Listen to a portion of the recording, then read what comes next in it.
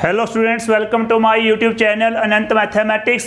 तो स्टूडेंट्स, इस वीडियो में हम कवर करने वाले हैं question number 12th exercise number 5.5 12th class mathematics.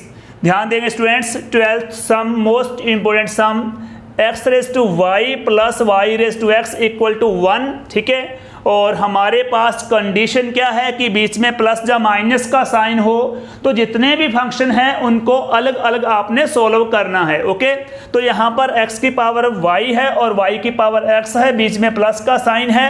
तो पहले हम सोल्व करेंगे x रेज टू y को। x रेज टू y को आपने लेट कर लिया u equal to x raise to y, क्योंकि वेरिएबल की पावर वेरिएबल है। ठीक है, हमारे पास x भी वेरिएबल है, y भी वेरिएबल है। तो हम क्या करेंगे, दोनों साइडों पर log लेंगे। log u equal to log x की पावर y, और पावर हमारे पास आगे आ जाएगी। ठीक है, तो ये बन जाएगा y log x। अब आप इसे डेरिवेट करेंगे विद रिस्पेक्ट टू x, तो log u का डेरिवेशन क्या बनेगा, 1/u into D you by D x equal to u into we. ठीक है, पहले हमारे पास क्या आ जाएगा, u वैसे का वैसे ही, और log x का डेरिवेशन प्लस log x वैसे का वैसे ही, और u का डेरिवेशन मतलब y का डेरिवेशन, y का derivation with respect to x हमारे पास क्या होगा, dy by D x. Okay students, तो ये 1/u है, इसका बन जाएगा u की वैल्यू यहाँ पर मैंने फिल कर दी। इनटू में y सेम आ जाएगा, log x का डेरिवेशन होता है 1/x, तो बाय में आ गया, प्लस में log x सेम वैसे का वैसे ही, और dy बाई डी एक्स भी वैसे का वैसे ही आ जाएगा। x की पावर y को मैंने y/x से मल्टीप्लाई की, सेम रख दिया, प्लस में। ठीक है, हमारे पास क्या है, x रेज टू y है, इसकी इधर मल्टीप्लाई कर दो। ठीक है, ये बन जाएगा x raise to y into log x into D Y by D x. Okay students, तो अब क्या करेंगे, x की पावर है y और ये x की पावर है 1। ठीक है, जब इस x को ऊपर लेके जाएंगे तो क्या बन जाएगा, x की पावर y माइनस 1, यानी कि ये वाली पावर है, ये वाला इंडेक्स है, ये माइनस में चला जाएगा।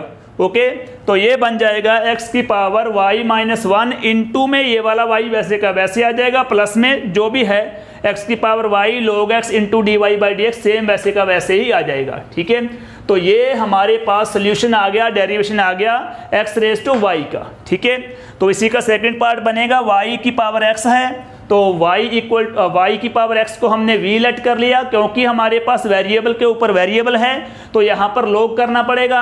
log करने पर क्या होगा, log v बन जाएगा, और ये log y की पावर x हो जाएगा। ठीक है, पावर है, पावर आगे आ जाएगी, तो ये बन जाएगा log v equal to x into log y। ठीक है, differentiate with respect to x, तो log v का डेरिवेशन हमारे पास क्या बनेगा, 1/v into D Y by D x, और ये बन जाएगा u इंटू वी।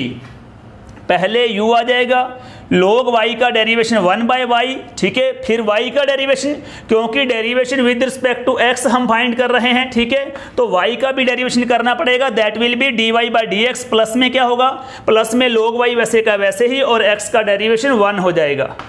ओके, तो ये 1/y इधर जाके बन जाएगा, सॉरी 1/v इधर बनेगा v की वैल्यू हमारे पास क्या है, ये रही, y की पावर x इंटू में क्या है, इंटू में है हमारे पास x/y, ये रहा x/y into D Y by D x, plus में log y। ठीक है, तो अब आपने y की पावर x को मल्टीप्लाई करनी है। ठीक है, यहाँ पर क्या हो जाएगा हमारे पास, ध्यान दो, जब y की पावर x को इनसे मल्टीप्लाई करोगे तो dy by D x same रख दिया मैंने, x को सेम रख दिया, और ये y की पावर x है और बाय में y है। ठीक है, बाय वाले y को अगर रिमूव करना है तो ये पावर इसकी प्लस में 1 है, तो ये ऊपर चली जाएगी, ये बन जाएगा y की पावर x माइनस 1। ओके, तो ये बन गया y की पावर x माइनस 1 इंटू में x इंटू में D Y by D x, plus में क्या है, y की पावर x को log y से मल्टीप्लाई नहीं होगी, सेम वैसे का वैसे ही राइट कर देंगे।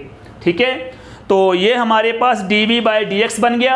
अब आपके पास क्या है, u plus we equal to 1, ये कैसे आया, ध्यान दो, x की पावर y को आपने u लेट कर लिया है, यहाँ पर मैंने u फिल कर दिया, y की पावर x को आपने v लेट किया था, तो यहाँ पर मैंने v फिल कर दिया, और इक्वल टू 1 है वैसे का वैसे ही। ठीक है, तो u plus we equal to 1 आ गया हमारे पास, differentiate with respect to x। ठीक है, u का derivation D you by D x, plus में v का derivation D we by D x, और 1 का डेरिवेशन कांस्टेंट है, 0 हो जाएगा। ठीक है, D you by D x कहाँ पर है, D you by D x, ये रही इसकी वैल्यू, ये वैल्यू यहाँ पर फिल कर दो।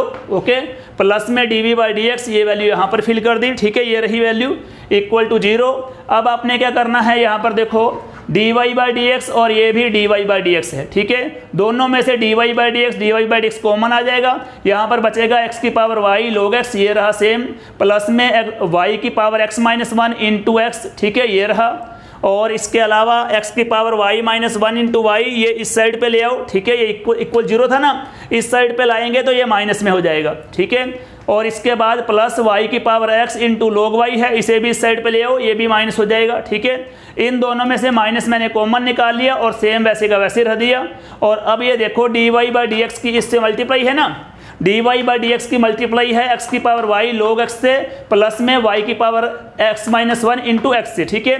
तो ये कंप्लीट मल्टीप्लाई में है, ये कंप्लीट इधर आकर डिवाइड में हो जाएगा। ओके स्टूडेंट्स, तो ये था हमारे पास सम नंबर 12 एक्सरसाइज नंबर 5.5, ठीक है। मोस्ट इंपोर्टेंट सम है, कैलकुलेशन जरूर लेंथी है लेकिन सम का पैटर्न वही है जो लास्ट वाले सम्स का है, ठीक है। तो इसे आप ध्यानपूर्वक करेंगे, ये सम आने के फुल चांसेस हैं एग्जाम में।